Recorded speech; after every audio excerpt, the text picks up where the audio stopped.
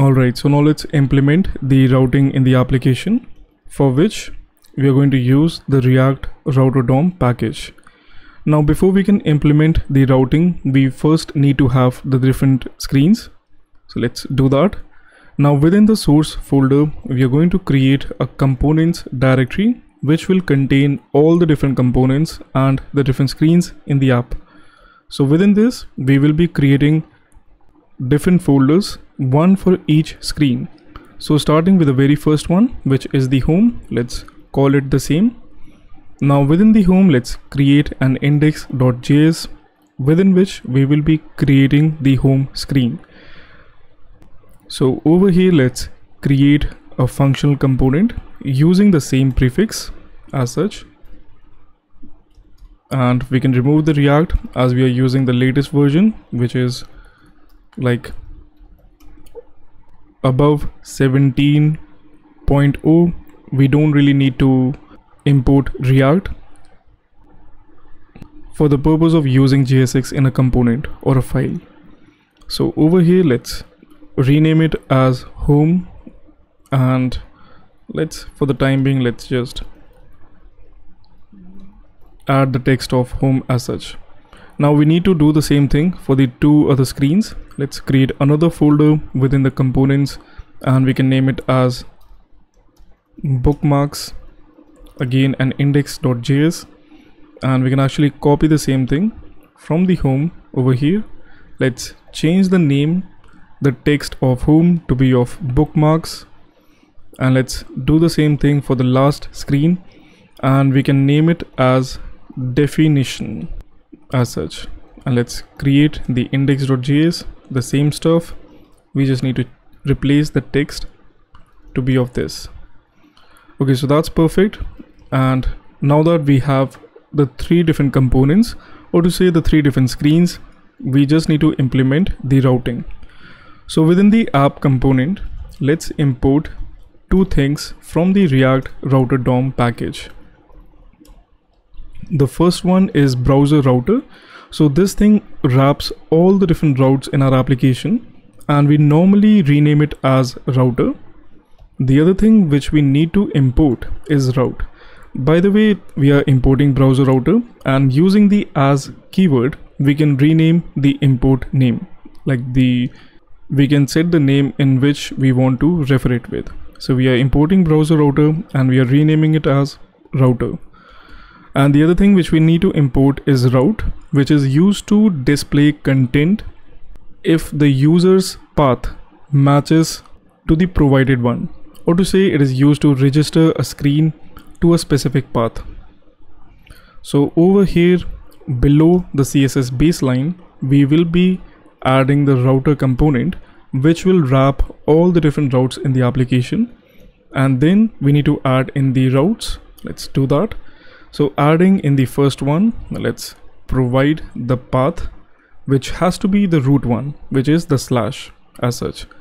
Then within this, we need to add the component which should be displayed if the user's path matches to this thing, which is the root of the application.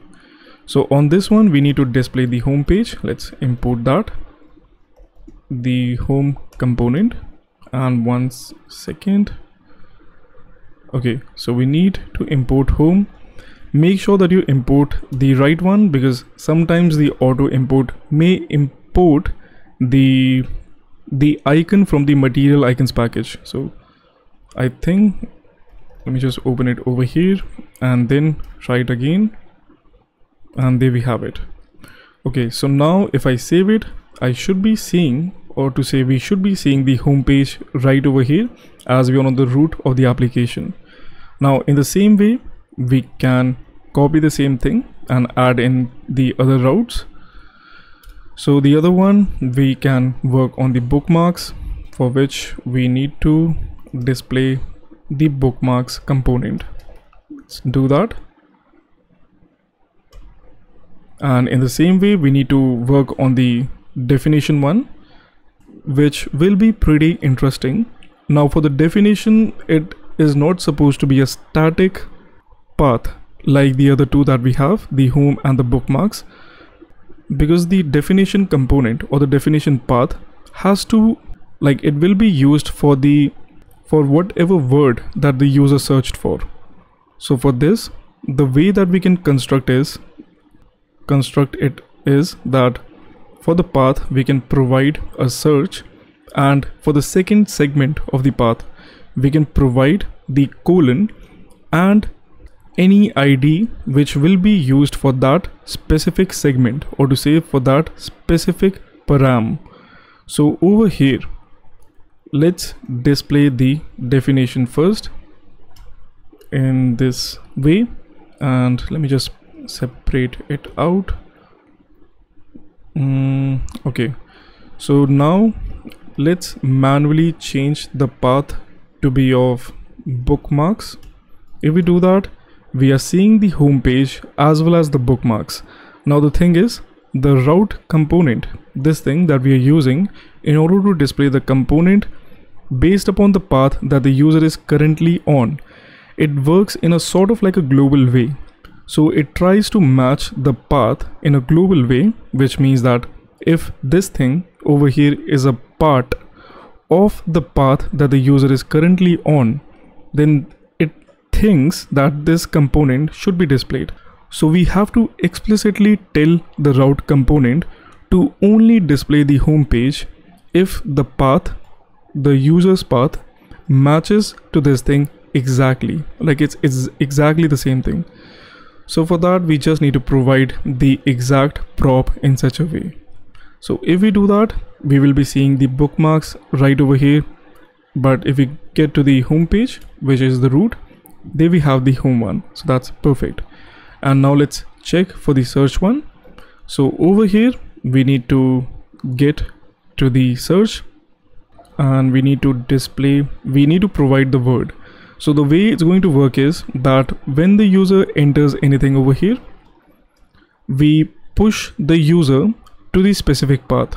I think you do get the idea. We take the word which the user entered and we provide it in the URL in such a way. In such a way, and the respective component is displayed. So in that way, if we pass in any word as such, it's going to match to this particular component, and that's what we have over here. The definition one is being displayed because this path matches to this thing that we have added. So that's great. So now let's work on the very first component, which is the home page that we have over here. Second. Alright, so for the home page,